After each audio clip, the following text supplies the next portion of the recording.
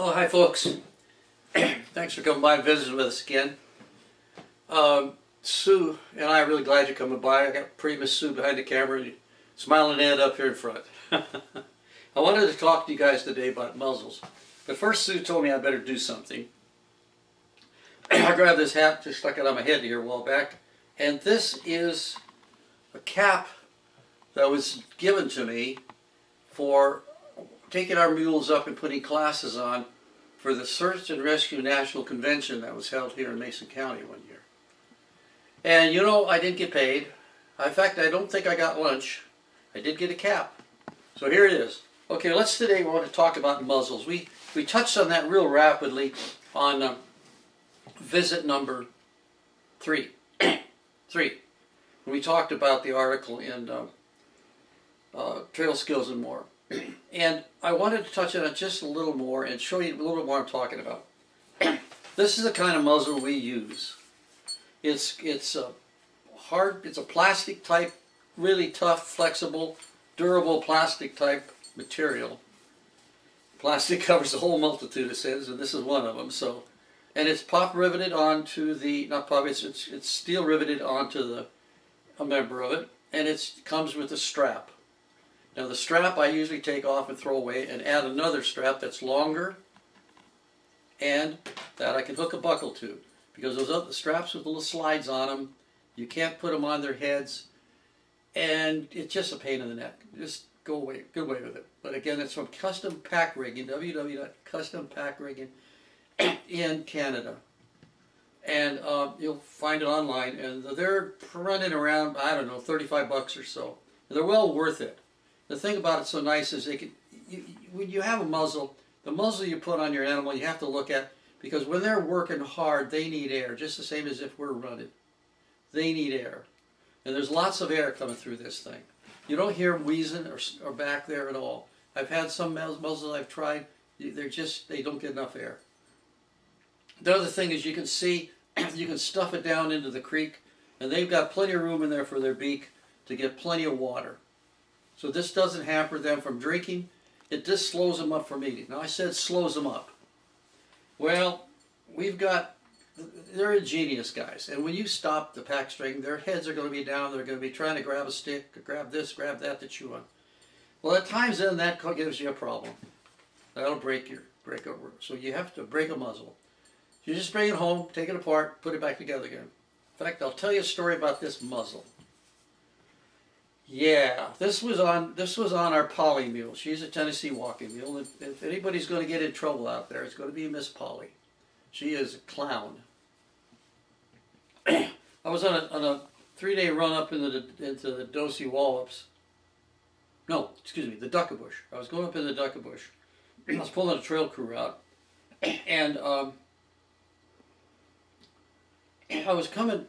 When you go to the Duckabush, there's a portion of that called Big Hump.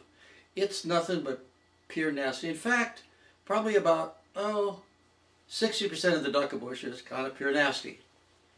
And to me, pure nasty is kind of just it's just kind of it's risky kind of. But if some people see it, they're panicked when they hit it. But I've just been over it so many times. So Polly. Early on in the program, we stopped. She was about 4th back in the pack string, and she starts rooting around. I caught this critter here and ripped it. Okay. Well, I was just about to where I was going to spend the night, so I pulled it off a second on her pack saddle, and we put it away. And then next day when I was coming out, I'd gone in and moved stuff down. When I'm coming out, I saddled them all up, rigged them all up, put the loads on, and went around and decided I was going to put the muzzles on. I'm putting all the muzzles on before we got cracking on down the road. And hell, I had this thing, and this could jab an eye really easy. If I think it could happen, it's probably going to happen, or it's happened someplace else, and I'm not going to let it happen. So I took this and I tied it to the back of her pack saddle. I said, well, you got lucky today. We only have 11 miles to go, and you can behave yourself for that long, can't you?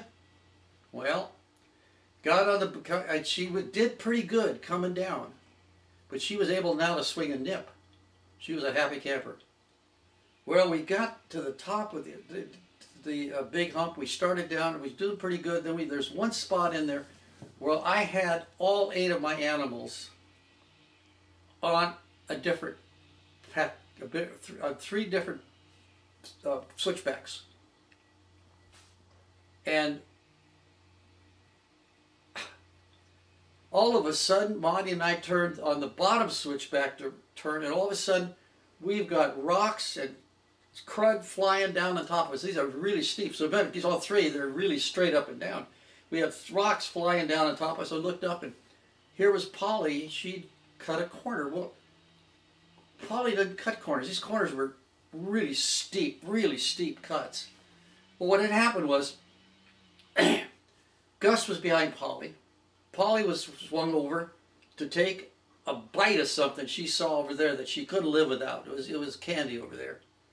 And then Miss Katie was ahead of her, and she dropped on the next switchback, was slipped right down. So Polly's lead rope went around. She says, oh, and she went over to catch up. And catch up was over the side. So she bails down over the side and takes part of the bank with her. Gus looks at this and says, I ain't going to do that, pops a breakaway. Rocks and crud keep flying down all over top of me. And the mules were ahead of her. Well, there you go. There was just one more reason why I like muzzles. If she'd had her muzzle on, she'd have trucked along going, oh, I'm going to eat. I can't eat till I get home. And I would have had a whole bunch of rocks on me. Now, if Gus hadn't broke away, and if Gus would have stayed tagging to her and would have run down behind her, I think I had about 3 mules on top of me down there, on top of Marty and me. And where Marty and I were, there was no more. It was just all blue sky on the other side of us. So my suggestion is think seriously about these. These really work. And I wanted to kind of run these by again because I did give you a taste of them on visit number 3. And you put them back together again if they're damaged. Pop rivets. Just put them back together. You put the head on the outside. Head on the inside. Okay. Well, again, thank you all for coming by. Sue's waving at you goodbye. And I want you to remember now, I want you to ride often, but ride safe. Thank you, folks. Have a wonderful day. Bye-bye.